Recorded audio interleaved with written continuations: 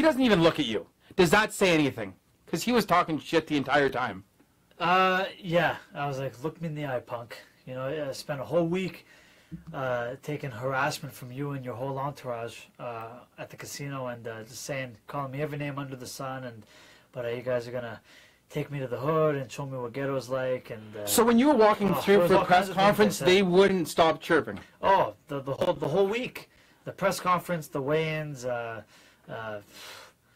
We'd see them in the lobby in the casino. We'd go to eat somewhere. They're there harassing us a few tables down.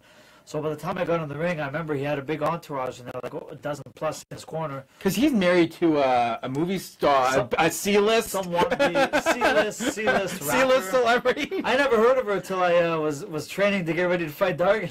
Like who? Some mo bitch. But some mo bitch. I remember by the time I get in the ring, there's like a dozen plus in his entourage, and it's just you just chirping me. And at that point, I was like, I had steam coming out of my ears, and I just remember thinking, I hope I got enough left when this is over, because I'm got you, the parking lot out back, yeah. You know, I'm just thinking there's a target on your head, yours. But were you fighting? Did you want to hurt him? Absolutely. Like, did you feel that way against Red Cash or Hernandez or any of your other fights? Yeah, this was a little meaner though. Like there was some more intent into this fight because of all the trash talk from his team that led up to this. It was a little bit more personal. You know, I really felt undermined and underestimated, and my confidence was a little higher too from this, because you got to remember, my fight with Red Catch was just 2 fights earlier, and it was the kind of fight where my stock went up in defeat, Red Catch's went down in victory, because this guy was supposed to put me away in 4 rounds. I went the distance, and arguably in a lot of people's eyes should have won or at least got a draw. And then after that, I kept up the momentum. I beat Wanzel Ellison, who was 11-0 the summer before this fight with Dargan. So leading into this fight with Dargan, I was a more confident fighter than I was getting ready for Red Catch. So I got to work much sooner in this fight and applying my game plan. And as you can see, we're already in the 2nd round. I've already taken away his distance, and this is the 3rd round, the knockdown. Yeah. I just remember everything was flowing real smooth. And he seemed frustrated because you're not giving him an inch at this point. Well, I think what he underestimated, I remember I didn't even try to throw that whole card. It was just, I saw him moving, let the shot go before he gets out of range, and it just landed. But I don't remember trying to hit him hard. It was just, everything was really flowing. It was sharp. I had a very good camp. Castillo, that was the first time I started working with Castillo Clayton. Mm-hmm. He was my chief sparring partner for this fight, yep. Olympian.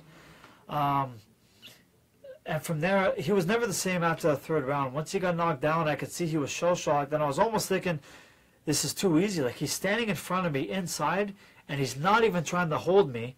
And so it's like, this must be a ploy. Like, he must be playing possum. So I started thinking it's too good to be true. But afterwards, you know, what I really realized watching the tape is his legs, he was a little shell-shocked after that knockdown. His legs were never quite the same. And also, he seems lost, though. Yeah, and I have to applaud the referee, because if I would have had this referee for Red Catch or Derry Matthews, you would see a much different fight. Because this guy was letting us work inside and punch our way out of exchanges. You know, he wasn't interfering with the action and trying to disrupt the flow of the match. And I was able to really fight my fight from there. You know, so I really commend this referee, because referees can influence. They can make or break a fight sometimes, and a good referee is one that is heard but not seen, and he definitely fits the mold. And in this fight, they were like, if you hear the commentator, I had to send a message here. He clocks me after the bell, and you hit him. I hit him back twice as hard to send a message that I'm not going to give you an inch during the 3 minutes of work time. I'm not even going to let you get any free shots after. Anything you do, you make a mistake, you're going to pay. And you're doing what they call like the bump and run, right? You keep bumping him off with your shoulder to get the left hand. Is that something that you kind of needed to do to evolve from the Hernandez and the Red Cash fight? It was just everything kind of came together on this fight. It's an old school trick you can do on the inside to just create some space to punch, and it's a move that I know, but I hadn't done it in years. I probably hadn't used that move since the amateurs, to be honest with you. And I don't know, it wasn't something that I worked on in camp that we. So you and George didn't plan on? We didn't plan on that. I mean, you know, it was a move I always knew, but I gotten away from it for years. I hadn't done it since the amateurs, and for some reason that night something just told me. The moment kind of took me, and there it is again. I just remember saying, I'm going to try it, And it just came to me like, this makes sense. I'm going to do this. And I haven't done that move in years, but it really worked like a charm in this fight. And it really allowed you to keep distance. But did he hurt you at all in this fight? Because I think besides 2 or 3 small shots, it didn't seem anything significant. Because you're just absolutely working him. He hurt me one time with a body shot. I don't know what round if we've missed or passed that moment. But anyways, I remember hurting me with a body shot with a right uppercut to the belly inside. And you'll see me like, I'll squat a little bit, and then I don't throw a punch for like the next 20 seconds. But he never picked up on it, and I just kept my poker face, and then I eventually got back to work. But I remember I thought he won the first round and got off to a good start. I had to find my range a little bit and adjust to his speed. Mm-hmm. And I remember taking a counter right hand to the head in the first round. I remember thinking, okay, that didn't hurt, but I don't want to take too many more of those for 10 rounds, you know. Seems like a good idea though. I'd rather not get punched. And then right here, it's just the same game plan. Dargan at this point, he was Bernard Hopkins was saying he was going to be the next big thing. Bernard Hopkins, so was Shane Mosley. Shane Mosley was there. Same camp, right? In his camp, yeah. He was there in his entourage. His son was Shane Mosley Jr. See, here he said you poked him in the eye. Yeah, he was looking for a way out. It's called the left hook. He was looking for a way out. Now I'm pissed off, and I'm trying to put him away because I know he's trying to find a way out. Are you trash talking while you're in tight with him? No, I never trash talk. It was all business. Just work this guy and talk with my fists. Make this guy hurt. So late in this fight, now we're in the 9th round. Do you have any worries, or you're just trying to get to the end? No worries, and I wouldn't say trying to get to the end. I'm still hoping that that I can stop him if I just keep pounding away long enough, because I know he was getting weaker and weaker with every round. But I just remember everything was working here. Like, even if he was hitting me, I was giving it back. But I was always remembering to move my head after I punch. Try not to, he hit a headbutt there. That was unintended. I'm not a dirty fighter. But as you can see, I got right back to work. I didn't feel sorry for him either. I'm not about to apologize. It was an accident, but hey, we're in a fight. And at this point, I'm thinking it's a street fight. And you don't want to give him an inch to no inches. Give him a puncher chance? Absolutely not. We're in the 9th round. You're deep into the fight. No holds barred. All bets are off right now. So now we're in the 10th round. Going into this, is George telling you just to stay on him? Give them no choice. Don't get comfortable and don't let him back in. Don't give them any reason to steal this win from you. Keep up what you've been doing, and don't try to take any stupid chances, but don't coast either. You know, keep doing what you're doing, and don't let him off the hook. Here, now I'm trying to put him away and go for broke because I really think I got him. And, the second time, he buckles me here. That punch buckled me a little bit. And I recovered. Well, it seems like you weren't phased.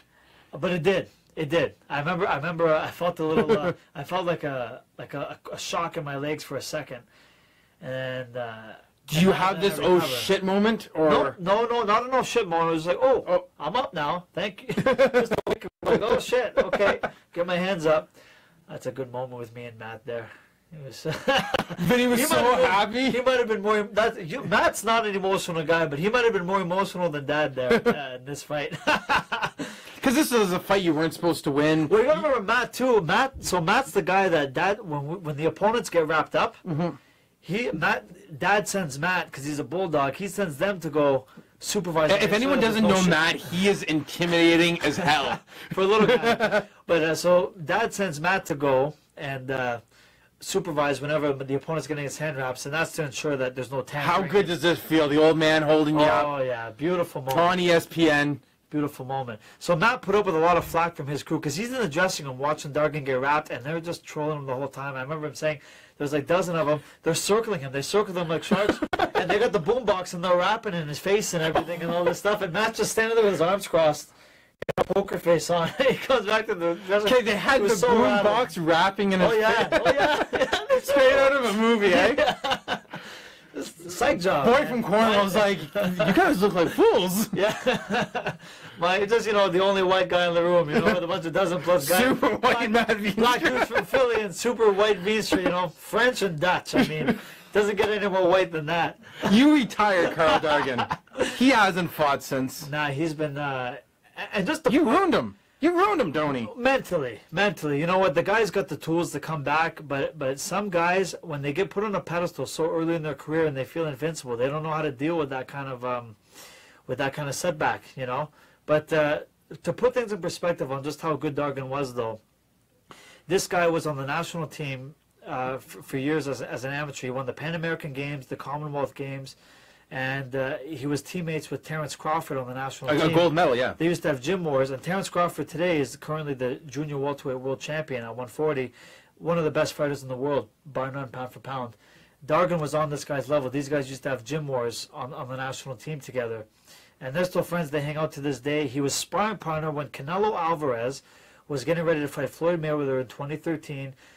Dargan was one of the very few guys that didn't get kicked out of his camp and made it right to the end of Canelo's camp as his chief sparring partner, and he's only a lightweight. Canelo was fighting at 154. So just to put in perspective, legit. Yeah. Bernard Hopkins was touting this guy as the next world champion. So was Shane Mosley. So, you know, I get mad now. There's some American press that say, "Oh, he was overhyped and he got exposed against Tony Lewis." No, it's just I was better. Give me my props. Yeah, give me my props. Give me my credit. Yeah.